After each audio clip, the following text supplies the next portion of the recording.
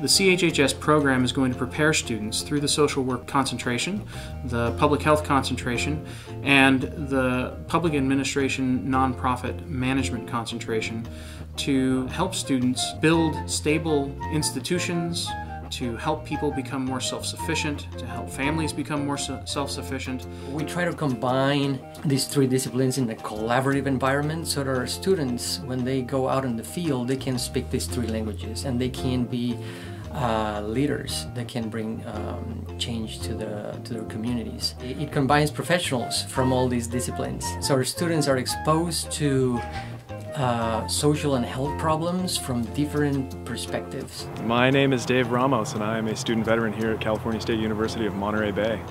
I spent 7 years as a combat medic and have a lot invested in my home's health.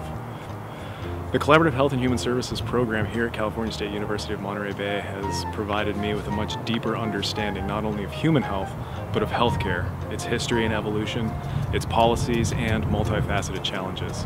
My military experience has prepared me for my public service. This program has sharpened my skills and given me new tools to approach a concentration in social work, public administration, or community health. The College of Health Sciences and Human Services at Cal State Monterey Bay, helping people live longer, happier, and healthier lives.